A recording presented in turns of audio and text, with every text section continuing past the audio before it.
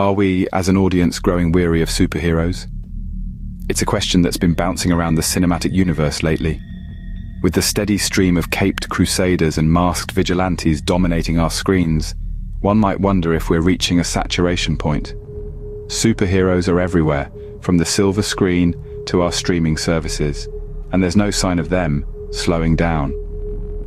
So, are we truly fatigued? Or are we simply craving a different flavor from our caped crusaders? Critics have certainly had their say. They have been rather vocal about the saturation of superhero movies in the market. Noted critic Richard Brody of The New Yorker once remarked, "The superhero genre has become a monotonous drumbeat in the cinema landscape."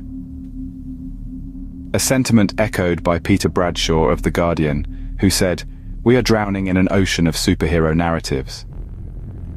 This fatigue, they argue, is due to the repetitive narratives and predictable plot lines.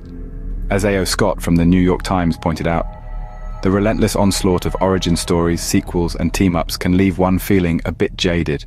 However, this is not a unanimous opinion. There are critics who believe that superhero movies are still bursting with potential. In the words of Mark Hughes from Forbes, "Superhero films are not a genre, they are a medium. They can be anything from comedy to drama, from realistic to fantastical. There is room for all." Even more, some critics argue that superhero films have evolved, tackling more complex themes and pushing cinematic boundaries. As Helen O'Hara from Empire magazine noted, they've matured, exploring themes of identity, morality, and the human condition, all wrapped in a cape and cowl. In the end, it's a mixed bag of opinions.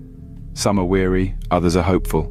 The superhero genre, it seems, is as divisive among critics as it is beloved by fans. It seems the critics are divided, but what about the audience? What does the audience, the real judge of a film's success, have to say? There's a growing chorus from the audience, echoing the sentiment of superhero fatigue. "It's simply overkill," says one viewer. "With a new superhero movie coming out every other month, it's hard to keep up and even harder to stay interested." Another adds, "They've all started to blur into one. The endless sequels, spin-offs, and reboots are exhausting. I long for something fresh, something different." But let's not forget, there's still a significant portion of the audience that eagerly anticipates every new cape, mask, and shield that graces the silver screen. "There's something about the escapism and the spectacle of superhero movies that I can't get enough of," gushes a fan. "Every new release is an event, a chance to dive into a different world." Another enthuses, "Superhero movies are the modern-day mythologies.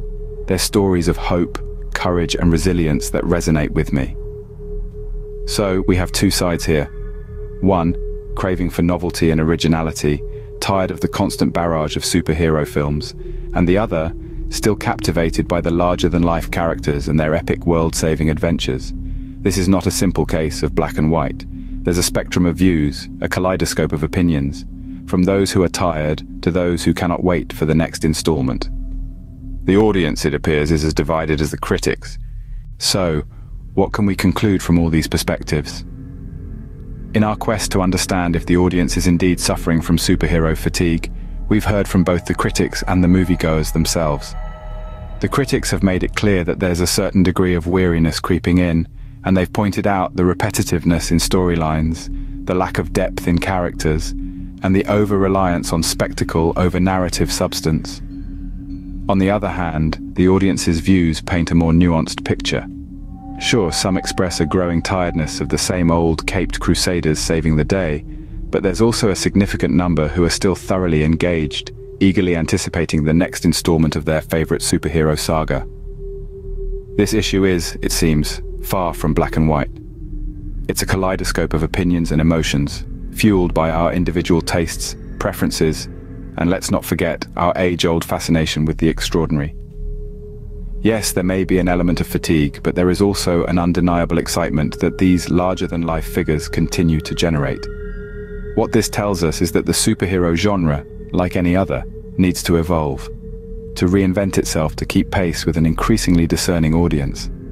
It's not so much about doing away with superheroes, but about finding fresh and innovative ways to tell their stories. In the end, perhaps the question isn't whether we're tired of superheroes, but rather what we want from them moving forward.